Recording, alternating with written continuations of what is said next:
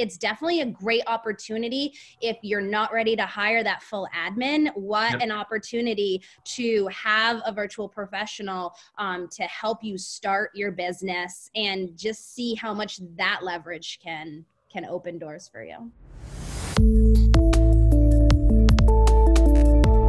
Hey everybody, it's Daniel Ramsey, and if you're just joining us now, we've got the special pleasure of talking to somebody who's really been involved deep in building huge real estate teams as well as working with virtual assistants. Caitlyn, I'm so thrilled to have you here today, so thank you for joining. Thank you. I'm excited to be here. Yeah, well, we're going to talk because you're the director of client care. I want you to pick Caitlyn's brain and Carissa's because we're going to bring her on in just 2 seconds.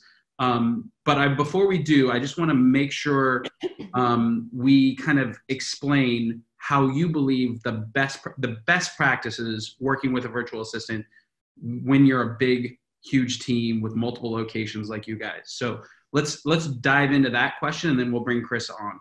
Okay. Well, the biggest part of it is Carissa's part of our team. She is a employee just like the rest of our admins, in the sense of, you know, we treat her with the same amount of respect. We provide her the same amount of training opportunities. You know, I know Mods also provides her with that opportunity, but we also take it upon ourselves to make sure that if we expect our VAs to learn something, that we need to be able to provide that training and that support to help them get there. And so that's a big part of it, is just knowing that they're becoming part of your family. And so we absolutely love that about all of our VPs. So that's part of it. Well, you just said something that's really important to our business. It's that we succeed when our clients really have an understanding of training and leading somebody who's in a virtual space, right? So we're definitely going to dive in. I want to bring Carissa on right now. Carissa, can you come? She's going to log in and jump on, and we're going to just do a quick interview with her. And here she is. Carissa, thank you so much for joining us. Thank you for having me, Daniel. Oh my goodness, this is so exciting. Okay, Caitlyn, take it away. This is your interview. I love it. Oh goodness. Well, Carissa, I just want to say thank you here. I do my best to tell you how much I'm thankful for you on a regular basis, but you're an amazing, amazing teammate, and you're an amazing mom too. So there's a huge shout out for that. Carissa is a very, very good mom. Carissa, what would you say is one of your favorite parts of working for her group? I would say the encouragement, or actually you mentioned earlier the culture that we have at her group. I really appreciate Adam saying, or coining, I don't know if he coined that term, failing forward, but I really embrace that, because a lot of times we get discouraged when we make mistakes, and we do make mistakes every day, but I think one of my strengths is positivity. So by applying failing forward, I learn from my mistakes, and then I apply being positive and trying to do something to make my actions moving forward. You know, what would you tell agents out there who are considering hiring somebody like yourself as an operations leader? Because you are a leader within the group, right, Caitlyn? I mean, that she's teaching people how to do the job. She's learning multiple facets of the business. So what would you tell somebody who's considering hiring a virtual assistant, like best practices to get them up to speed, and what did you experience?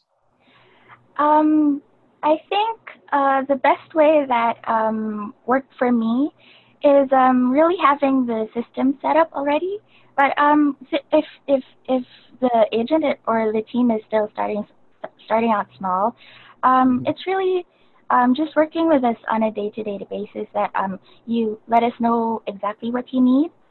And I really appreciate the trust that Caitlyn and actually the whole her group has given, and they really just outlined everything, and then they trusted me that I will follow through. And then I also encourage VPs to be very vocal. Yes, proactive, and telling the people that we work with what we need, exactly what we need, and what would work. Because like was mentioned before, we're the one who's in there in the nitty gritty every day. So we know what is working. We know what can be optimized more. It's really transparency. Yeah, that's the word I'm looking for. Transparency for the agent and the VA or the VP. Awesome. Okay. Well, what about, so you started with listing management, went to transaction management. What has been, and I love what you said earlier, it's good to have open communication and know what the expectation is and some transparency. What has been your favorite part about working with Caitlyn, her group? Like, what has been the part that has made it wow for you? I think it really is the culture. I like how everyone is so encouraging, and Caitlyn said I'm really positive, but I think everyone at her group is really positive as well. What are some of the pitfalls or mistakes, Caitlyn and Krista, maybe you can jump in too, of working with a virtual assistant? What have you learned, or what are the things that you would want to avoid working with a virtual assistant, so that everybody who's listening can kind of have a jump start, on making this successful? So I wouldn't avoid ever working with a virtual assistant at all. It has only opened up our world to more opportunity and more leverage and more growth. However, Carissa kind of pinned on this a little bit is, if you can have your system a baseline set, that's really helpful in getting started, because when you already know what you expect out of somebody, and from there you can kind of hand it over, train them, and run with it, and know that you have at least transferred over the information or the process that you want to work the best. Realistically too, Carissa talks a lot about mistakes and failing forward, and none of us are perfect. We all make those mistakes. However, you have to expect that. You have to be open to it, especially when anyone's learning new. I mean, even from our operations coordinators across the country, like, there's always got to be a little room for error. There's very few things that can't be fixed in this industry. And I think that if you can come from a place of, if a mistake happens and you can teach to how to fix it through either, learning, understanding Chris's learning style. Is it a video that I need to record and send to her so she can go back and watch multiple times, but I don't have to sit there and train her on how to do it 5 times? Is it bullet point instructions? Really understanding their learning style can help when that mistake happens. Here, go back, watch this. I need you to ask me what questions that you have that you might not understand or that aren't clear. And then from there, we also don't want those mistakes to happen again. So we do set pretty high standards of, that's what the fail forward is. You can fail all day long, but we don't want to constantly be making the same mistake again. Yeah. Carissa, what's your answer? What would you want our audience to avoid when hiring a virtual assistant? Gee, I'm not really sure. Coming from a virtual assistant's point of view, maybe when they are really expecting us to know everything already, because sometimes you still need to train and really study the system. But even if we do have background from another team, sometimes the system that they work with is really too different. And it's just really being patient, and like Caitlyn said, learning styles are very important. So Caitlyn, what do you think you guys are saving working with MyOutDesk in total? Oh goodness.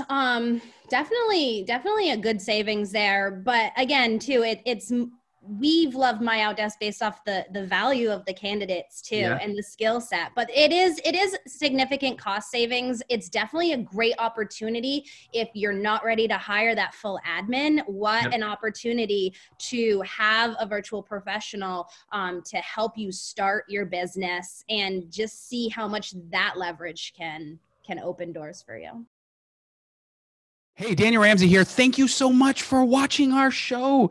I hope you enjoyed it. And if you did, push the little button below. It's a little round thing. It's red. It says subscribe, like, give us a comment. And before you go, make sure you follow us in order to get a free copy of our award-winning international best-selling book, How to Scale Your Business. I'm Daniel Ramsey. I really, really appreciate you following us, watching today, and being a part of the Mod family.